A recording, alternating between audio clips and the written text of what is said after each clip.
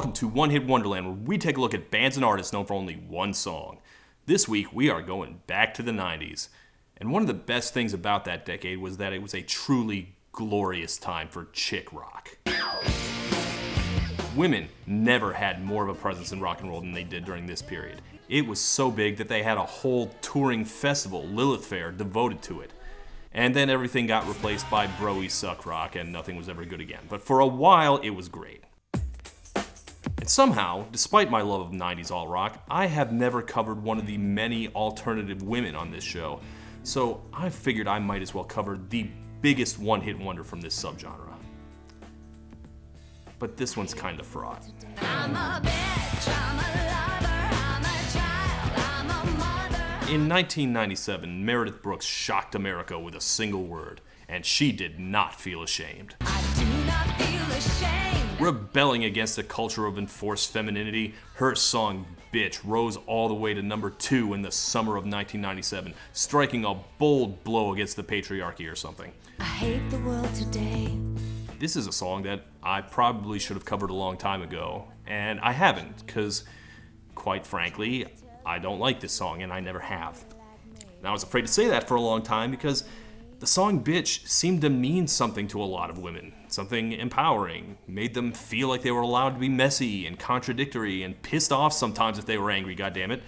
So for me, it was like, you know, way to go, Todd, you're gonna shit all over this. What's the matter, you chauvinist pig? You can't handle an outspoken woman?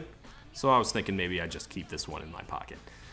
But 1997 was a long time ago, and this song has aged very strangely. At one time, I think at least some people really did consider this to be bold and challenging, but since then the song has become more of a meme than anything. It certainly hasn't gone away, but I think it's more seen now as part of a long tradition of well-intentioned but corny pop feminism that seems kind of shallow and embarrassing in hindsight. Is that fair? I think that a song with this kind of longevity sort of deserves more consideration than that, so I may wind up defending it more than I expected to. As befitting a song about the complexities of womanhood, it leaves a complicated legacy. Who was Meredith Brooks, and what are we to make of her biggest hit?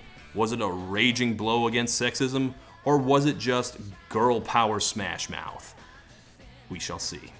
Tomorrow I will change, and today won't mean a thing. I realize it is gauche to talk about a woman's age, but Meredith got her big break pretty late.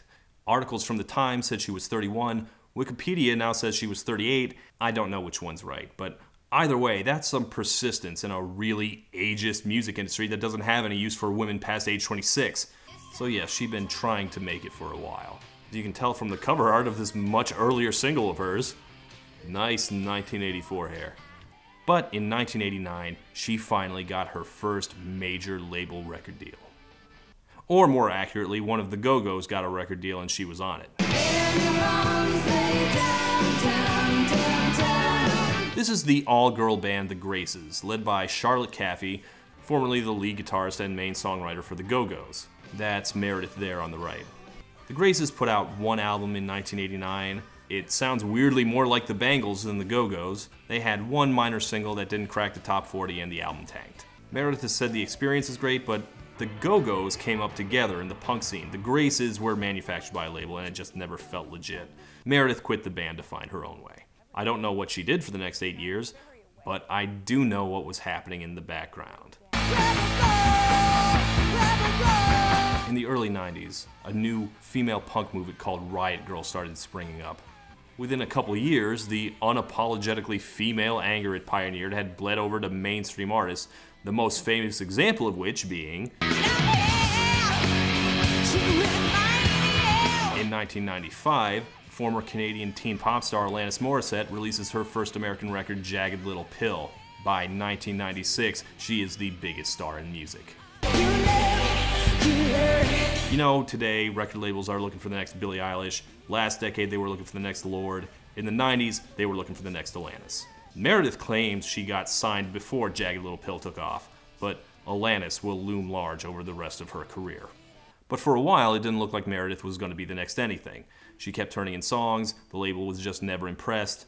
She was collaborating with an industry songwriter, Shelley Peiken, to try and find something. I was feeling kind of stressed out, kind of PMS-y, kind of bitchy, and I had this thought. Meredith co-wrote this song, but it was Shelley Peiken's original concept. She was in a bad mood one day because she'd been in the industry for 10 years and none of the songs she had sold had become hits. And then she got to thinking about how understanding her man was even when she was being pissy like this, and that's where the song comes from. So it's kind of a love song, really. I called Meredith. She totally got it because she was that bitch too. Ha. Now, the two of them have a lot to say now about how empowering it is to flip that insult around. There's definitely a side of me that can be what society calls as a bitch. But what I wanted to do is change the meaning of the word by using my semantic realignment theory and take the negative meaning off the word. But her producer says that when she first brought it in, she was worried that they'd written an anti-feminist song, and the producer was like, no, you've hit on something very powerful here. Her producer, by the way, was a guy named Geza X, a guy who'd already produced some all-time classic pop songs like Holiday in Cambodia by the Dead Kennedys. That's very funny to me. This guy was an original punk. He produced Lexicon Devil for the Germs, and now here he is making adult alternative secretary rock. I hate the world today. But anyway, now we got to get to the actual song, and I'm sorry, this has always rubbed me the wrong way. I don't envy you. Okay, it's not that I'm put off by a woman being shamelessly bitchy. Let me first say that I get why the song was a hit, and that it was actually challenging for the time. And it's not because the title is a bad word. Meredith was nervous about that, and apparently some stations would not even say the title when they played it. But it wasn't the first song to say that word. You had the Stones, you had Elton John. No, the challenging part wasn't bitch. It was, I'm a bitch. I'm a bitch, I'm a lover, I'm a child, I'm a mother. That was a shocking statement. And that seems silly now, because the word bitch has been so thoroughly overused and reappropriated. It's more playful than harsh these days. You pay, no bitch. Yeah, bitch! Magnets! Women still get called bitches, obviously, but they call themselves bitches. They call their friends bitches. Everyone calls everyone bitch. I'm 100% that bitch. It's basically a pronoun at this point. But in the 90s, that word meant something. Not something good, but something. Or, I don't know, maybe I was just a little kid and all bad words were shocking to me in the 90s, but I'm pretty sure I'm right about this. So for Meredith Brooks to reclaim the word and say, yes, I am angry and unpleasant sometimes, and I'm not gonna apologize, that was a big deal. And a lot of women did feel empowered by this, and if you see a lot of women proudly claiming the label these days, this song was probably a big part of why. A couple of years after Meredith, you had Missy Elliott singing She's a Bitch, and that pretty much did it. From then on, we had bad bitches everywhere. So I get all that. I do. That's not my problem with the song. Okay, maybe it is a tiny bit. Take me as I am. I've known enough toxic people, men and women, who've done the whole, I'm not perfect, you have to take me as I am, and it does remind me of excuses I've heard for some pretty awful behavior, so that does put me on edge a little bit. This may mean you'll have to be a stronger man. If you can't handle me at my worst, you don't deserve me at my... Marilyn Monroe never said this. So there is a part of me that says this song makes Meredith sound a little self-absorbed and erratic. Tomorrow I will change, and today won't mean a thing. No, the things you do today do matter tomorrow. Whatever, let's not make this more than it is. That's not my real problem with the song. I'm an angel underneath. The thing is that being a bitch is not actually what the song's about. It's a major element, it's the name of the song, and it's the majority of the verses, but it's not the main thing. I'm a little bit of everything, all rolled into one. The theme of the song is that being a bitch is just one of her many facets. A sinner, I'm the same. she's a bitch, she's a lover, she's a child, she's a mother, she's a sinner, she's a saint. There are just so many pieces and characteristics and components to her. A woman contains multitudes. And I'm sorry, this shit just makes me roll my eyes into the back of my head. I'm a bitch, I'm a tease, I'm a goddess on my knees. You have multiple personality traits. You play many roles. You don't say. For her being older than most of her peers, this just sounds so adolescent. Sometimes I'm happy, sometimes I'm sad, sometimes I'm fun, and sometimes I'm grumpy. Yeah, no shit, everyone has multiple dimensions. How is this an insight worth writing a song about? It is just pure fucking cornball, and the tone does not help it either. Any charge this song has comes from her dropping the B word, but the song otherwise is so edgeless. You Oughta Know was very much a bitchy song, and Just a Girl still fucking rips. But Bitch has the unthreatening, relatable tone of a viral post your aunt shared on Facebook. It kind of feints at being aggressive, but mostly it's just cute. Oh god, that felt good to say. But now that I've finally gotten that out of me, I actually feel a lot more kind to this song. I don't think anyone's gonna disagree or get mad at me for my issues with the song, but the song's 25 years old now. By this point it's clear, no one cares. It stood the test of time. In the end, none of my complaints mattered, including to me, I realize now. What matters is that it's a song that goes, I'm a bitch sometimes, deal with it. The rest is window dressing. And despite me saying that it's edgeless, now that I really listen to it, it does actually rock a lot harder than I ever gave it credit for. And there is something about that hook. You can call it basic, but some songs can become so basic they come out the other side. They become iconic and universal. Like Creep by Radiohead is one of my favorite songs, so I don't know if I have room to complain about anything else being blunt and obvious. And on top of everything, it's just a really well-constructed song. That hook's pretty undeniable. I guess in the end, Bitch won out because I do indeed appreciate it despite its imperfections. It's a song that needed to exist. But the grand irony, of course, is that Meredith Brooks was trying to make the case that she was a multifaceted person, and yet she would always be defined by one song. I'm a bitch. She's a bitch. She's a... well, what else is she? What other parts of her did we not get to see? I need some good luck. I need a best friend. I need a rough dog. This is Meredith Brooks' second single, I Need. It's all about the billion things that she says that she needs. A week on an island, a diet that works. That's all I need. See how easy I am to please. This is hacktacular. I hate this. Cool friends, weekends, and someone to die for. It's so undercooked. The chorus is barely there. This is as cheesy as Bitch, but without any of the power. There's no substance to the hook. It's just a lame, self-deprecating joke. See how easy I am to please. And look, Meredith Brooks really did not like being compared to Alanis Morissette. She thought of herself as more of a Sheryl Crow type. You know, that's who she thought she was gonna have to defend herself from comparisons to. And I see what she means. She was a girl with a guitar. She probably started in a rootsier place than where she wound up. But the comparison is just unavoidable. They have similar singing styles. They have similar production. Their biggest songs were very brazenly, confrontationally female. The big difference is that Alanis was a much more interesting songwriter. Meredith wrote this one with Shelley Peiken too, and I think it's worth noting where Peiken went with her career. It sure wasn't angry riot girl alt-rock. She made hits for Brandy, Christina Aguilera. To the core. What, seriously?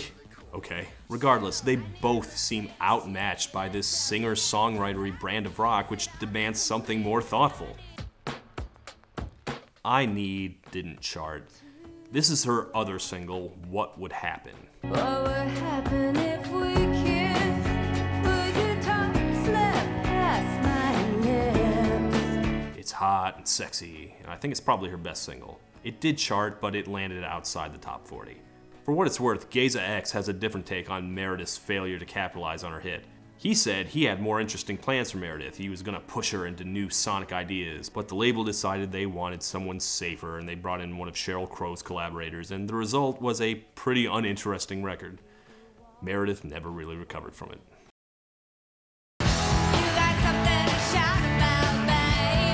For what it's worth, the second album is better. It's like a lot of failed second albums I've heard on this show. It's more confident and sophisticated, but that one magic hook just wasn't there, which is probably why the lead single is a cover. This is early 70s folk singer Melanie, best known for the twee novelty hit Brand New Key, but she had one other big hit in 1970s called Lay Down, parentheses, Candles in the Rain.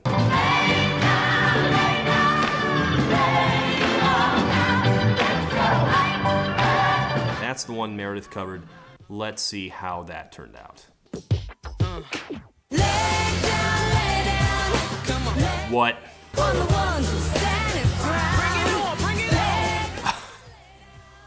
Didn't see that coming. Okay, this song actually translates pretty well to the late 90s, but apparently they wanted to make it really stand out, so they got Queen Latifah to add a guest verse. Like, this seems like nothing now, but a song from an adult alternative artist having a rap verse on it, that's actually kind of bold and forward-thinking, actually. The song is still very middle-aged, though. I didn't even know Queen Latifah was still a rapper by then. After her second album tanked, she basically disappeared. She recorded a third album on a smaller label that immediately folded. It got re-released on a different label a couple years later, and the title track actually became the theme for Dr. Phil for a few years. She also wrote a whole album for Jennifer Love Hewitt.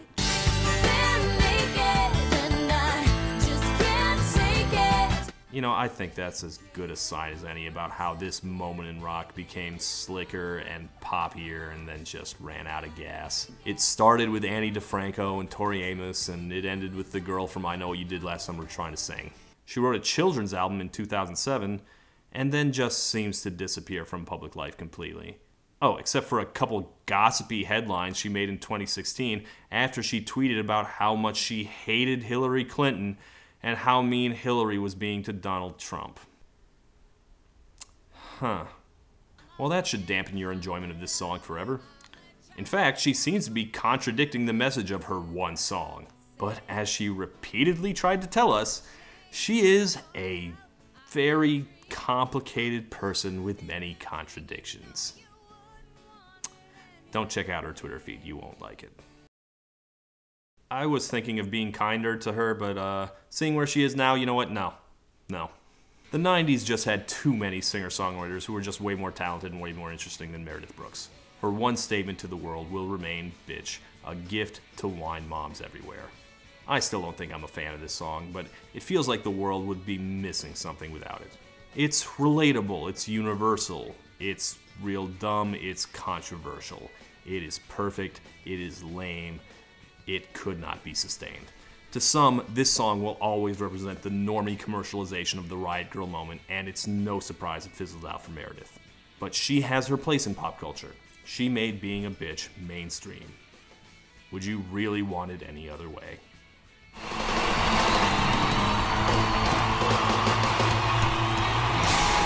I'm a bloke, I'm a knocker, and I really love your knockers. I'm a labourer by day, I piss up all me